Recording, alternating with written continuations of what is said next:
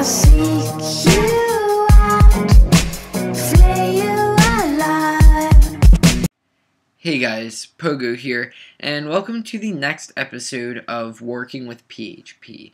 In this episode, we are going to learn how to use control statements. So what is a control statement? A control statement is essentially something that affects the flow of code. Let's say that I'm testing a value or an expression, and if it's true, I want one thing to happen. If it's false, I want something else to happen. At this point, the code will diverge, and there are two possible things that could happen. The body of true, if it's true, everything defined in the body of what is it true, and if it's false, then everything to do when it is false. It's a control statement because we are controlling the flow of the code, basically, how it runs and where it goes. So let's look at a couple of examples. The first and most basic example is an if statement. The if statement takes a condition and checks to see whether it is true or false.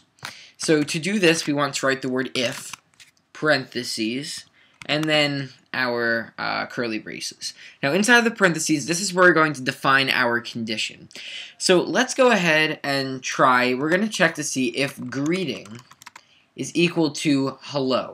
Now when you're checking for equality, you want to use the equal sign 2 times. Use it 1 time to assign a value, use it 2 times to check for equality. So if the greeting is equal to hello, then let's go ahead and echo it is hello.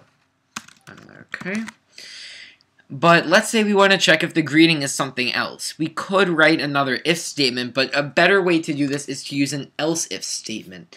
The way that this works is the if statement is tested. If greeting is not hello, it will try a different else if statement. So let's say else if greeting is equal to goodbye.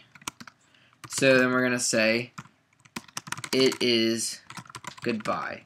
So essentially what's happening here is if greeting is hello, then this code will run. It will echo it is hello. Otherwise, if this fails, it's going to try the next else if, and if this evaluates to be true, it will run and say this is goodbye. But what if both of these fail and we want to do something just in case, it doesn't end up working out? We can write an else statement. This has no body, it has no condition. This is basically if everything else fails, then we'll do this, and we'll say echo it is neither of those things, or whatever you want to write. So let's run through a couple of possible scenarios. Right now, greeting is hello. So this if statement evaluates to be true. Greeting is equal to hello. Therefore, it runs this and echoes it is hello. It skips this else if and else because it already found the condition that's true. It doesn't need to keep checking. If this else if were an if, then it would check. But I'm chaining this else if, I'm attaching it to this if so that they are related to each other. And if Safari will open up, I'll just quickly show you that. 1 second. It will echo out, in this case, it is hello, after some of the other stuff that it echoes. There we go. Computer's being a bit slow, but as you can see, it echoes it is hello. So that obviously works. This evaluates to be true. This echo is called. The it is goodbye and it is neither of those things, that is never called.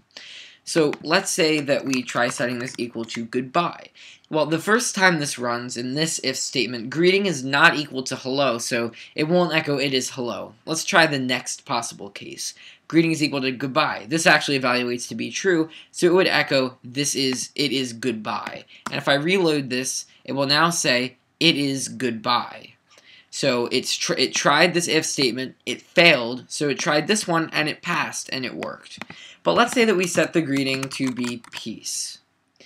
Let's run through. Greeting is not equal to hello, so this if statement won't run. Greeting is not equal to goodbye, so this else if fails.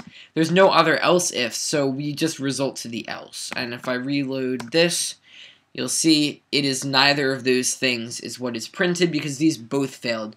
Note that you don't need to have any else ifs. You could have an if with no else ifs. You also don't need an else. You could have an if by itself. You could have an if and an else, an if, an else if, and an else, whatever you want to do. But all else ifs require an if because it's, something else to try. And this else obviously requires an if because if all else fails, then this else will happen. I'm saying if and else a lot. I hope that's not confusing. So let's look at another example. The next example we're going to look at is called a while loop. So an if statement will run through one time. If the condition is true, it will run the body. If it's false, it'll just ignore it. But what if we want something to happen more than one time? We can use a while loop, and it looks very similar. We have while, we put our condition in the parentheses, and we have brackets. So let's say while greeting is equal to hello. So while the value of greeting is equal to hello, we want to echo loop hello. We just want to distinguish that this is inside of a loop. So while this is true, it will echo loop hello. And since we're not changing the value, this would be an infinite loop. It would just keep on going because greeting would always be hello if it's hello here. In this case, it's not hello. This fails, and this will run 0 times. If I reload, you'll see that it doesn't work. But if I were to change this to be hello, and I reload, it'll probably have a bit of trouble loading this because it is an infinite loop, and I would rather that not actually happen. So let's see if I haven't already broken it. Alright, we'll give that a second. So a loop will happen while the value is true. So in this case, let's say that we set greeting to be goodbye. So what would happen here? If greeting is hello, then it would echo out loop hello, and then it would set greeting to be equal to goodbye. Now, when is a while loop useful? If you're doing something like reading from a file or looking through the results of a MySQL query or something like that where you don't really know how many times it's going to run, that's when you would want to use a while loop. But if you do know exactly how many times you want something to run, like let's say we want something to run 20 times. We want to echo out the numbers between 0 and 19 or 1 and 20, however we want to do this. We can use something called a for loop. It's basically shorthand for a while loop. You could accomplish the same thing in a while loop, but it's just a little bit nicer. So there are 3 parts to a for loop. The first part is our initialization. So what we're going to do is a for loop uses something called a counter variable, which will, count the number of times this happens. So we'll call it $, or we'll call it I, because that's the general name. And we're going to start it off at 0, because in programming languages, or most programming languages, you usually like to start off at 0. You could start it off at 1 if you wanted to. It depends on what you're doing with this loop.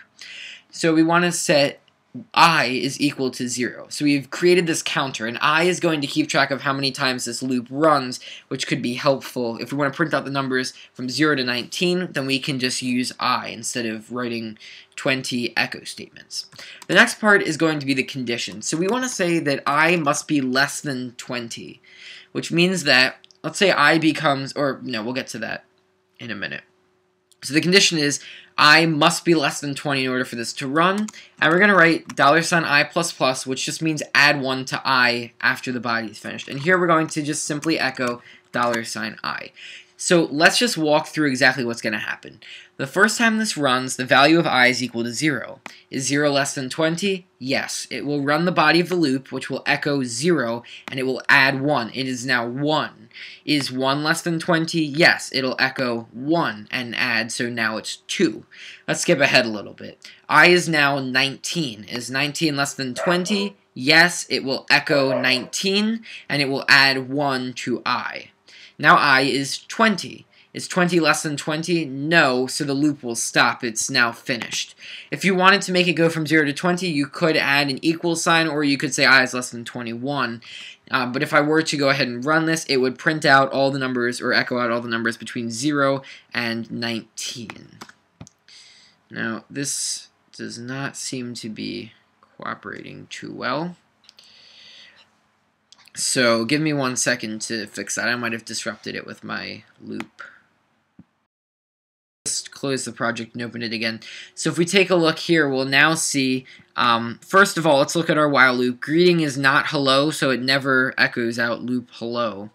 But if we look at our while loop, it does print out the numbers between 0 and 19. Now, there's no spacing or anything that looks a little bit weird, but it does print out the numbers from 0 to 19. We could do this with a while loop if we wanted to, but in this case, it's just so much easier to use a for loop. So these are 3 different types, and these are the 3 main types of control statements. If statements that test a value and run if it's true, while statements or while loops that run so long as the value is true, and for loops that keep a counter run so long as the counter's the condition is true, and then we keep incrementing the counter so that we can keep track of how many times the loop has run. So as always, subscribe if you want to see more, comment with what you want to learn. If you like this video, click the like button, and I will see you guys with some more PHP. Bye for now.